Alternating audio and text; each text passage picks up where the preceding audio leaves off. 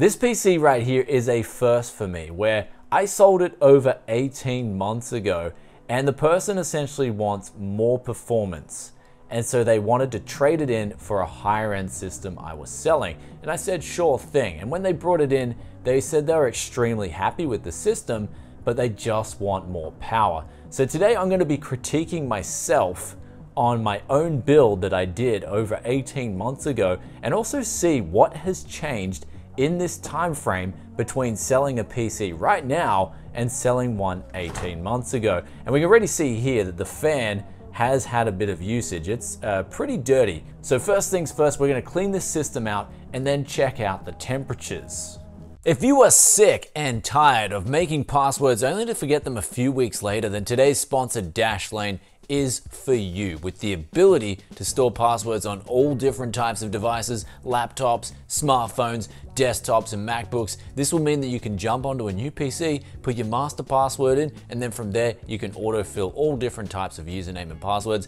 Now hold on a second, you're probably thinking, is Dashlane even safe? Dashlane stores all your passwords and usernames and encrypts them, so if there ever was a breach in privacy, then your passwords are still not going anywhere. And of course, I've saved the best till last, and that is you can use Dashlane completely free on your first device if you use the link in the description below. And if you decide you want to upgrade to a more premium option, then you can get 50% off using the link and the coupon code in the description below. So I'll put them down for you.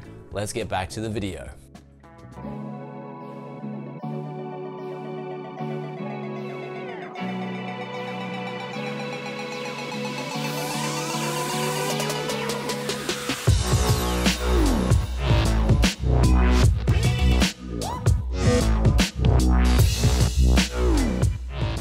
So the first thing we're doing here is cleaning out all the fan points with the data vac, and cleaning it quite heavily, and the reason for that is that's where all the dust buildup is mainly going to be. Now, since this hasn't been cleaned out in over 18 months, we can see that some of the things like the fans here have dust just ingrained into the actual plastic itself. And so I do recommend, if you can, clean your PC out every, say, 6 months or less.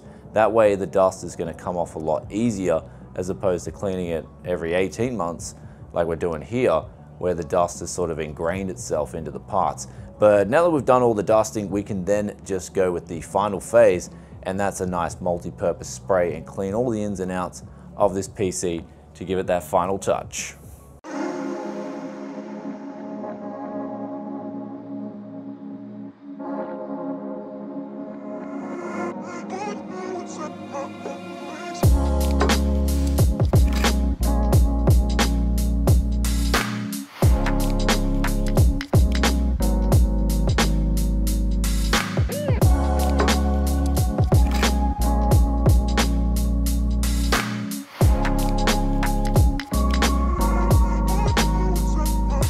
So we're now reinstalling Windows after cleaning this thing up and making it all look fresh and like new.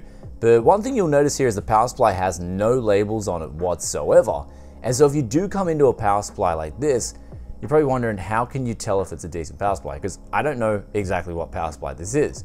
But since it's got thick gauging on the wires, and it's got quite a few connectors, as we can see with the cable management at the back of the case, we know this is at least a decent power supply. It's also got two 8-pin PCIe connectors, so it'll power something like a GTX 1060 6GB, which is exactly what this card is here, and an i7-3770 and 16GB of RAM, absolutely fine. Now another thing we're doing too is checking for the fans and seeing if any of them make any weird noises.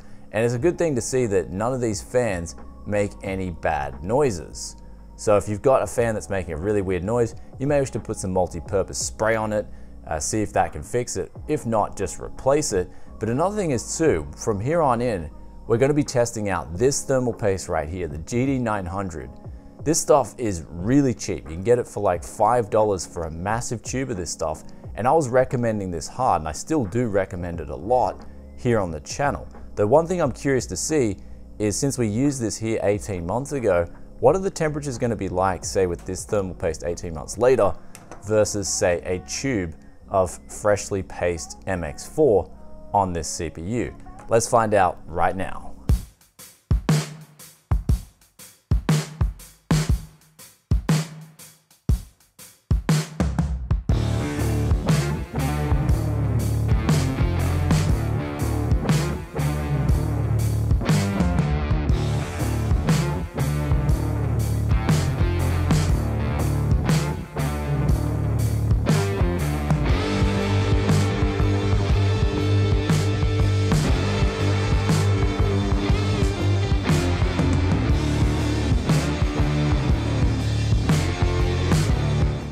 So we now finished testing the temperatures on both the GPU and the CPU. Now the GPU made the biggest difference, where we saw that go from 80 degrees to 76 degrees and also go down with the auto fan speeds from 67% to 61%. So changing your GPU thermal paste will make quite a big difference even after 18 months of usage.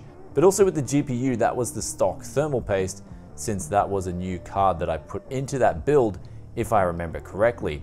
But here's the really good news, and that is after stress testing the repaste of MX4 on the CPU, we got the same temperature, 78 degrees, as the GD-900 18 months later, which means that this AliExpress special, you're getting 30 grams of this stuff and you're getting it for $5 shipped international.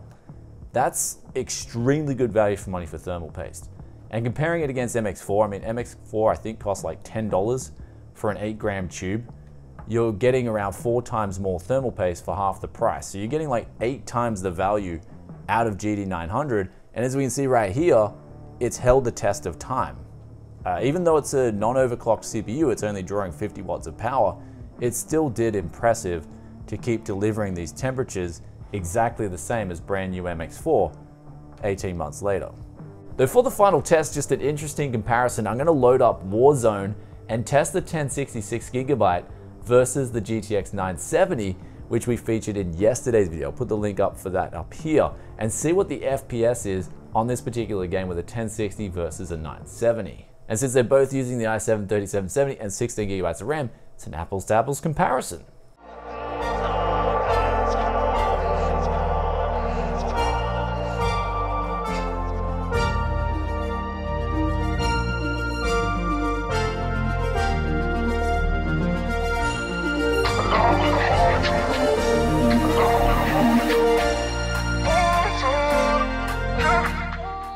And now we're finished up with all the testing on Warzone, and I was surprised in this game because the 1066GB actually lost to the 970, and this was at normal settings.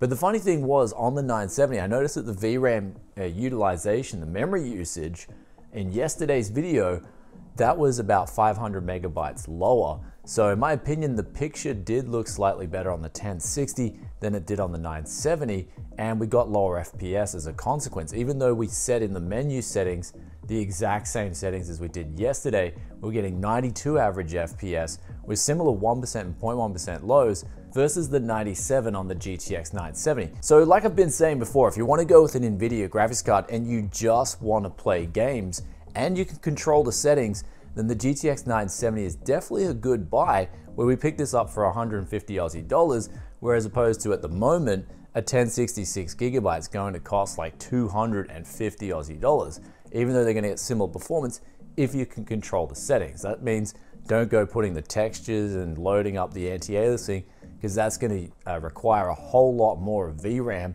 than you actually have on the 970, where NVIDIA kind of caps that with the drivers, at least from what I'm seeing here. Now, another thing is too, with the GD-900, we were only using 50 watts on a non-overclocked CPU. But since I'm guessing a lot of builders out there don't overclock their systems when they sell them, this right here, the 30-gram tubes are absolutely amazing. Though do stay tuned, because I will be doing another high-end comparison with something like a 2080 Ti that puts out a monstrous amount of heat versus any other part here. And I will be testing that again with a thermal paste roundup conclusion. But this was probably the most happiest thing I've seen in a while, was that this thermal paste right here, it came out of this video just performing so well for the money. Very good value for money. I'll put the link to this if you want to get some in the description below, but I'll also be ordering some more myself. So I've been using this stuff heaps and heaps, and I've still got like a third of the tube left. So it definitely lasts a long time. The last thing to talk about here with a system is that on a GPU, even a 1060 is not using up a whole lot of power, say versus a 1080 Ti. And this was only after 18 months of usage. So if you've got your graphics card and you've had it in your computer for a couple of years, you may wish to change the thermal paste over, because as we saw with this stock paste out of the box, it did degrade over those 18 months. Even though it wasn't a huge amount, it was still 4 degrees and lower noise, because we were getting 6% lower on the auto fan speeds. And now here's the final thing about this PC. I believe I sold this for around 1,000 Aussie dollars about 18 months ago. And now that it's came back 18 months later, the scary thing is something like this 18 months later is still pretty much worth the same amount of money as when I sold it all that time ago. And the last thing I've learned from this whole endeavor is that a gaming PC really sells because of the gaming graphics card. As long as the CPU, in this case it's an i7 that's fairly old, is still able to support the maximum FPS a 1066GB can put out. So as long as the CPU is fine, you'll still get good money, and that gaming PC is still very attractive in the market. But the scary thing about that is in those last 18 months, we really haven't seen any advancements in GPUs, especially in terms of value for money. And in fact, in the last few months, we're seeing value for money with GPUs go the opposite way due to a really high demand due to a certain thing out there at the moment. So it's kind of really weird where in the last few years, we've seen this bizarre seesaw effect between CPUs and GPUs, where a few years ago, we weren't getting any enhancements in the CPU department, but then Ryzen came along and really pushed the CPU value for money sector through the roof. But at the same time, the GPUs and their value for money just tap it off completely. So I'd kind of like to see that seesaw balance a little bit back, or of course, we just rocket ship the whole seesaw up to a new level. So do hit that like button if you like rocket ships, but also let us know in the comment section below, have you had different experiences to changing thermal paste, and what's sort of the most common problem you come into when you are fixing older PCs? Love reading your thoughts and opinions as always, just like this question of the day here, which comes from V1per, and they ask, what pre-built PC do you think I should buy?